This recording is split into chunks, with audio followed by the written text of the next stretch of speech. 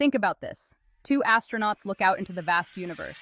One sees the infinite, the other just space. Why the difference? Just like every star in the sky, each person perceives the world in their own unique way. Consider the concept of reader response theory, but let's swap books for the universe. In this theory, the meaning of a text, or in our case, the view of the stars, is not fixed. Instead, each observer creates their own meaning based on personal experiences, emotions, and even the mood at that moment. Imagine two friends stargazing. One, an artist, might see shapes and stories in the constellations, weaving tales of cosmic adventures. The other, a scientist, might look at the same stars and ponder over gravitational forces and light spectrums. Just as the universe expands, so does our interpretation of it.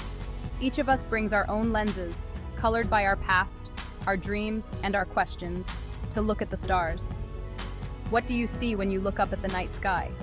Remember, in the grand cosmos of our perceptions, your view is a unique universe in itself.